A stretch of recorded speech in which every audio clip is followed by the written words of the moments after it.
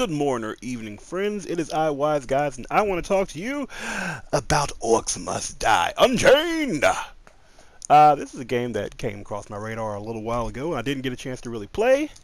Now it hit the free market, so I'm giving it a shot. You know, no use in not giving it a shot. Free 99.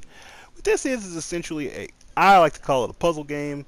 It is really a tower defense game. I say it's a puzzle game because a lot of it seems to be trial and error, just kind of playing around with it. Get your stars, get your skulls up, and skulls are like your in-game currency. Along with coins, there's double in-game currency. You can be double rich, baby. But the game is really neat because I end up, at least me, I end up doing a lot of trial and error.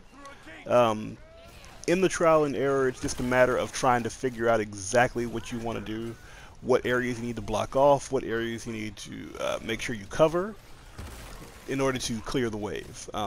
You get ranked at the end of every game. You get your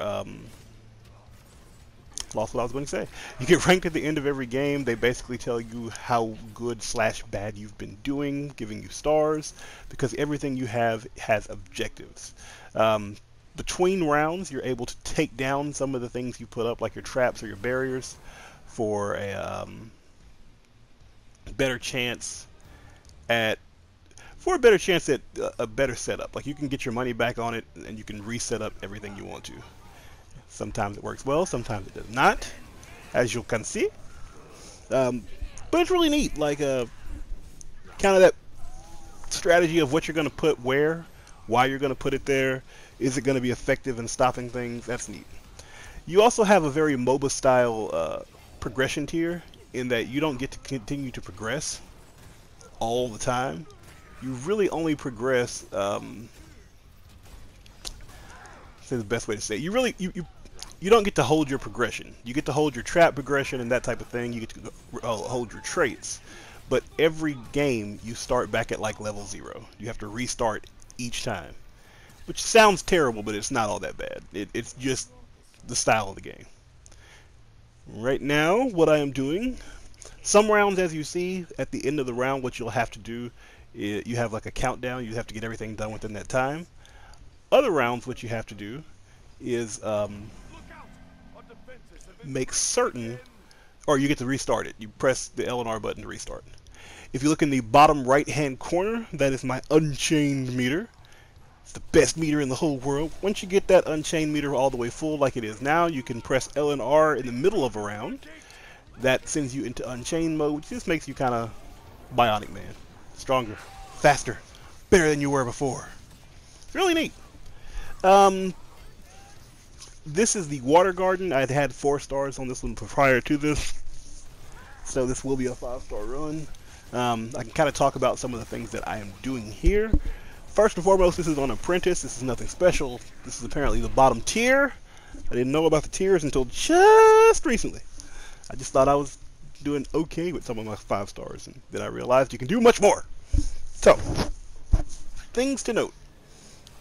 There are right now 2 fronts people are attacking from. This is the original one, and if you look on the map, everywhere there's a red X, that's where enemies can come through. That's their minion portal or whatever. So what you can see is, oh, I love that move. Oh, I'm a werewolf at heart somewhere. But what you can see is, I have it funneled, or I have it set to where everybody has to funnel through this bridge. Whether they come from the side, or right now I'm at the top. You see my little green dot here? It's right at the top. There are 2 openings. The little pink walls there on my mini map in the top right show you which areas I have blocked off. So the people coming from that left side have to come through my barrier. The people coming from that initial top area, they have to come through my area. The blue circle right under me right now is what I'm trying to keep them from getting to. That's the goal. It's actually really neat. It's a really neat setup. I don't know if it's like the most impressive setup, but it's a really neat setup. Right now I'm using tar to slow some of these guys down, because these little guys, boy, they are quick, and they will mess you up. And by mess you up, I mean they're not really coming for you. They're going for your core. Your core sits at 25 health. Everything that touches it starts taking health down. Most of the things will take 1. Some of the bigger things will take 4 or 5. I say everything, let me not say everything. There are some mercenary characters and some of the ones that hunt you, like that dragon that just came by. Those don't seem to do damage to your core. But they also don't operate on the same way. Mercenaries usually on the sabotage mode, but like those dragons, they jump over your barriers where other people won't. They are far more dangerous to deal with. But they're really just looking to kind of disrupt and deal damage to you and to your guardians. Your guardians are those big blue things that are sitting there. They're really nice. You can set them up as you please. You get a choice on which guardians you get, and I think there's a bonus if you have something on the same type. I may go into better detail on another one. But essentially that's it. It's just tower defense. Right now I'm on wave 6 of 6. This was something that had eluded me as of this far. Right now, not only am I racing against making sure nobody gets by me, but I'm also racing against the clock. On big waves like this one, like level 6 of 6, you have boss minions like the one I just killed. Put his head on a pike.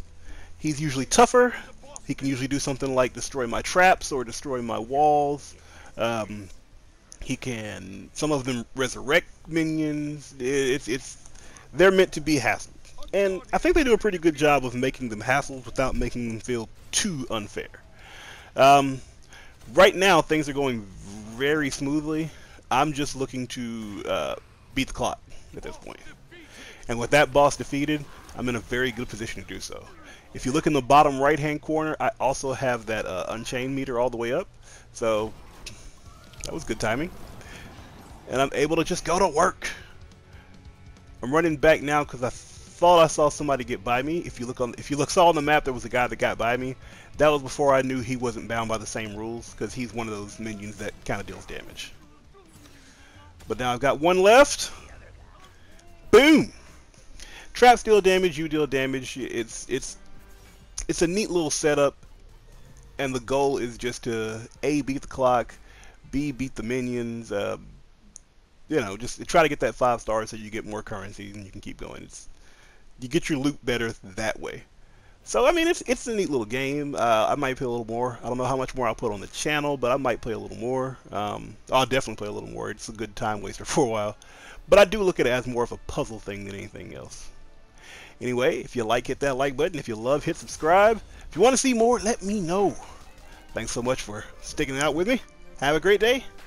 Peace out.